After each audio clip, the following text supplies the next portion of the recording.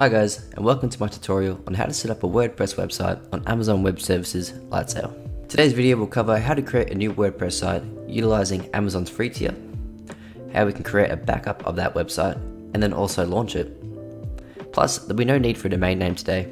However, if you do want to add one in the future, that's no problem. I will cover how to do this as well in my future videos. If you check out my channel, you should be able to find it there. Now, the only prerequisite that we'll need today is that you have an Amazon Web Services account. Lightsail is an easy to use virtual private server that offers us everything we need to build an application or website. It's ideal for simpler workloads, quick deployments, and it offers us a low maintenance and feasible way to get started on Amazon Web Services. Okay guys, so we're just going to jump in and open up the Amazon Web Services Management Console. Now you should see a screen similar to this once you've logged in. And once you're here, just go up to Services at the top left and get to Lightsail here. Once this opens up, we'll be able to see our running instances. Now for me, I already have 2 running instances, but you might not have any at the moment. So to create an instance, click on this button over here, it says Create Instance. Now here we get to choose our platform and also applications. We'll just be sticking to what's already defaulted, which is a Linux/Unix operating system with the WordPress application. If you scroll down, you'll be able to choose your instance plan. Now the instance plan is what dedicates how much resources and also the pricing that's related to that as well. We're just going to leave it on the free tier. And now we have to select a name for our WordPress instance, which this one can just be called WordPress AWS _Lightsail tutorial. And then we just create the instance.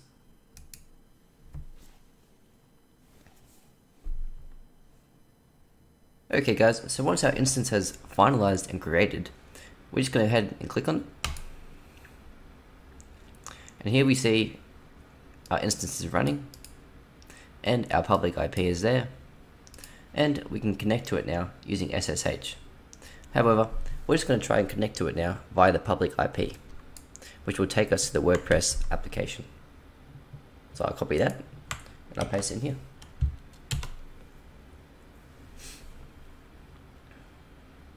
And now you see we are presented with an actual WordPress website which has been created via Lightsail.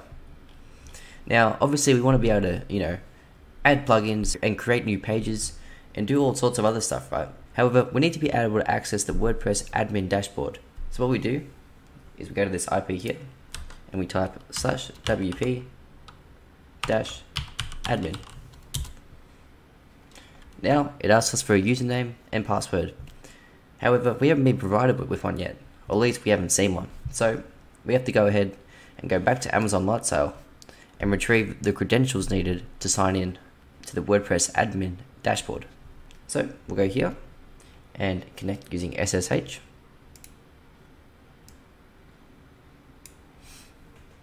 Now once this connects, all we're going to type in here is cat Bitnami _credentials. Just like that.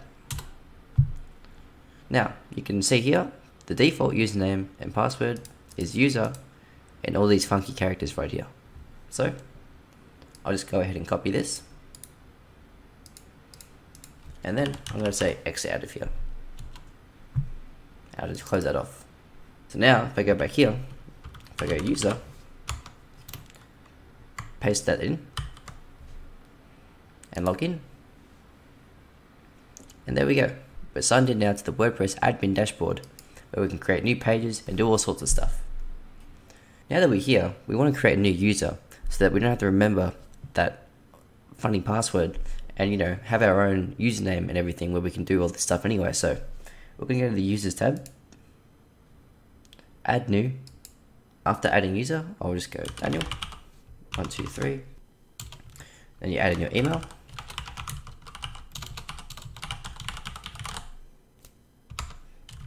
Name. And then here, where it has generate password, I'm just going to cancel this out, and I'll add my own one. I'm just going to say test 123. Now this is a weak password. but we don't really care because we're just, getting things set up. So confirm the use of the weak password and it's all good. Now you want to make sure that you check this box here and make this administrator. Otherwise you'll set yourself up as a subscriber and you won't be able to get into the admin dashboard. And then add a new user. Now, if we go back out, and now we try logging in,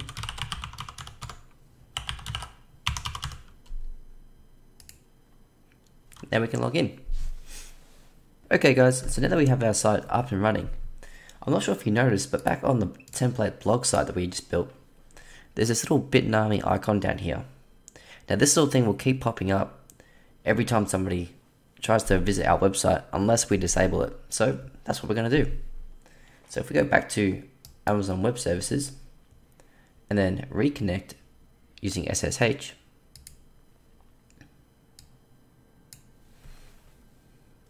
and then from here, what you're going to type is sudo /opt/bitnami/apps/WordPress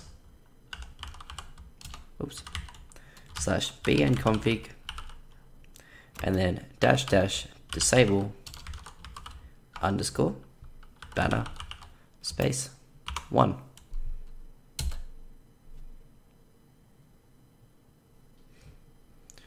And you should see something like that return. If you get an error message, maybe just check that you typed it correctly, but that should be okay. So once that's done, I'm going to exit out of here. Close this off.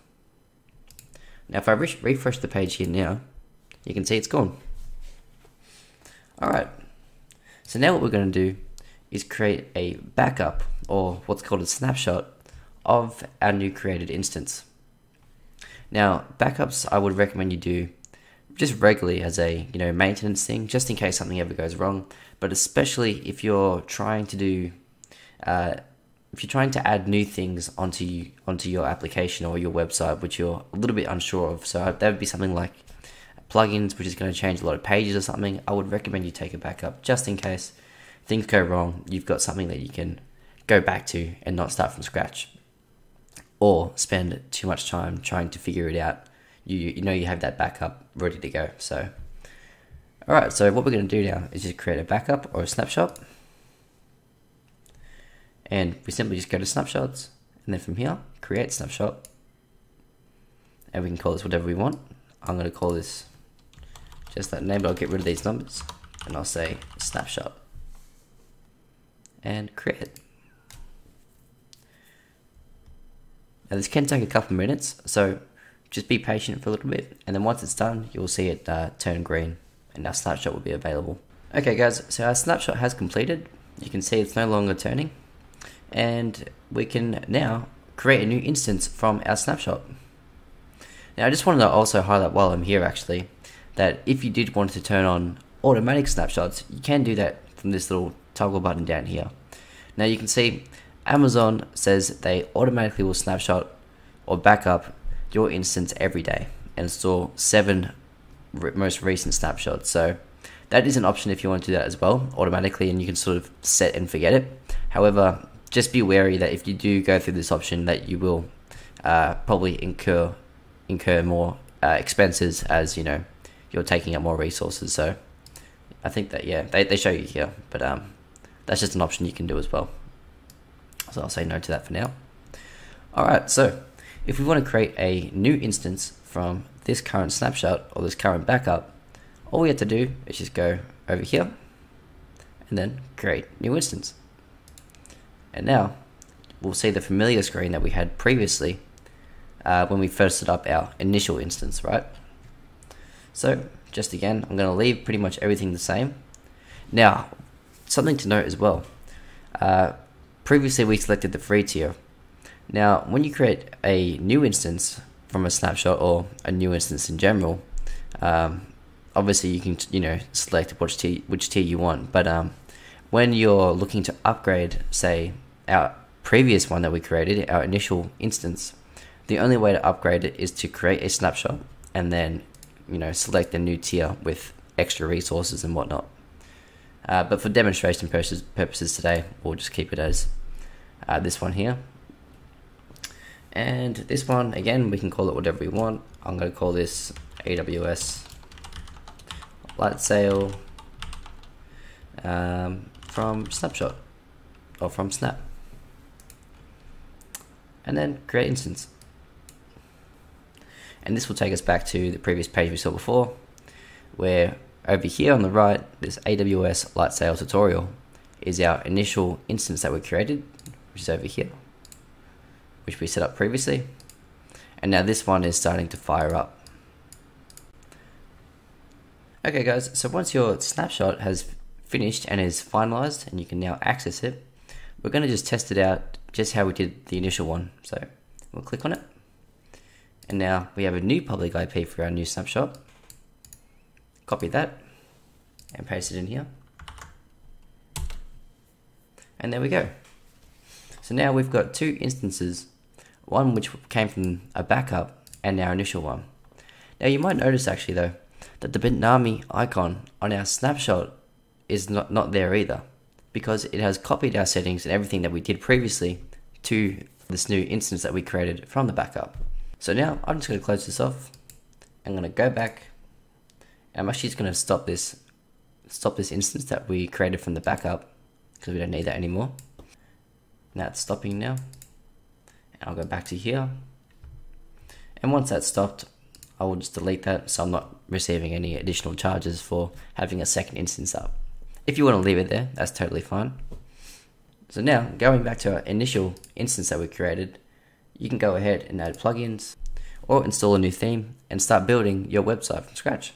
Alright guys, so before we wrap up, there is one last thing I should mention.